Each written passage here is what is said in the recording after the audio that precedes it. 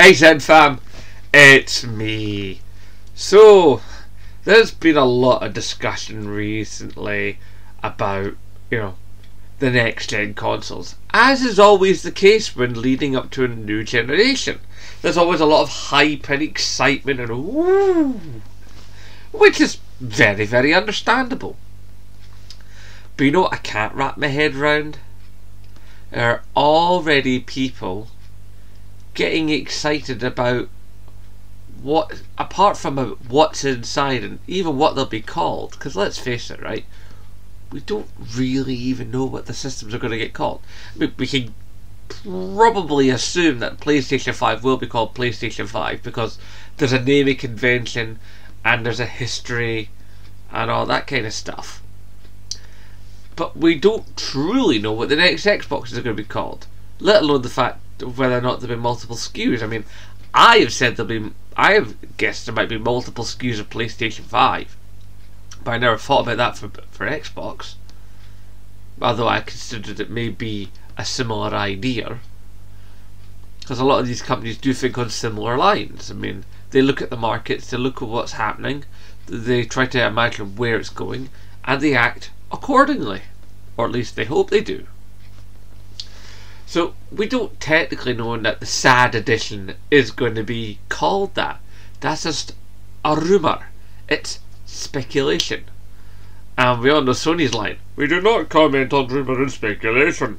So we've already got people losing their minds, absolutely living in La La Land, and I've seen discussions in videos and on podcasts of who will win the next gen. I'm like, what? What are you on about? Who would? How can you even discuss who will win the next gen when we're not even in it?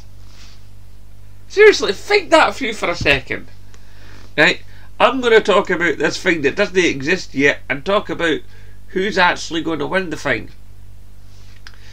I mean, for all we know, Google will come out with something and rule everything, and then that'll be it.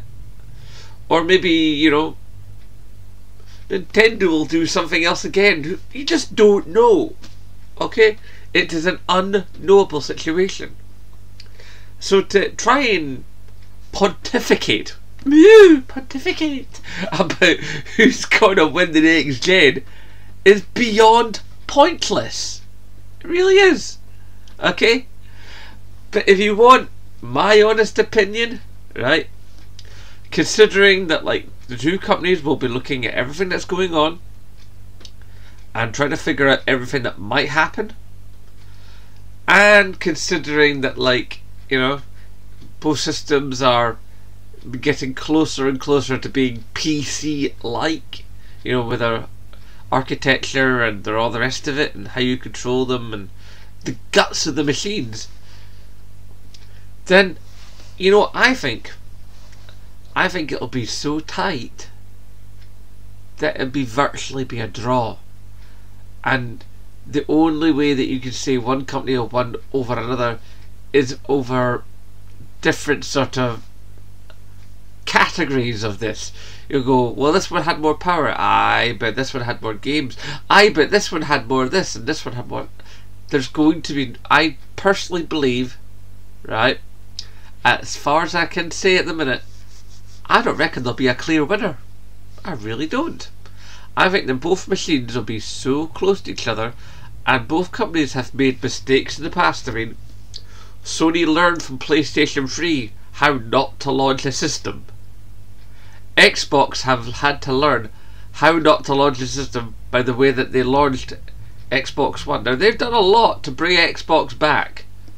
I mean, Game Pass and all the rest of it, dropping the TV functionality, discontinuing the Kinect camera, although admittedly there's guys like Big Kahuna that love the Kinect camera, and it does have its uses, so it's a bit of a shame that it's not around for some people anymore.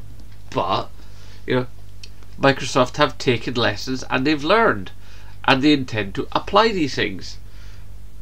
So, with all the various things like online capabilities and streaming and whatever else you care to throw into the pot, I think both companies are going to be watching each other so closely and trying to figure out what the market wants so deeply that I think by the time you, let's say we're talking 7 years from now, and they'll end up doing whatever it is they do next, which will probably not be a box, you know, like what we have now and what we're hopefully going to get soon, you know. Whatever they do will be radically different. That's the only thing we can probably say. And even then we could be wrong. So this is the thing, we do not know. We have not, as we say here in Scotland, a Scooby. Alright? Scooby-Doo clue. Alright? So there's no chance, there's no knowing. Both these companies are so secretive and have so many ideas and have probably been playing with umpteen different concepts that we can't possibly know. So trying to predict a winner in a race that isn't even on yet, officially, is ludicrous. It's wasteful, and quite frankly, all it really is when you get right down to it is a dick waggling exercise by fanboys.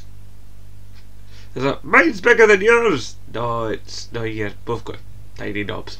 It's that simple. Alright?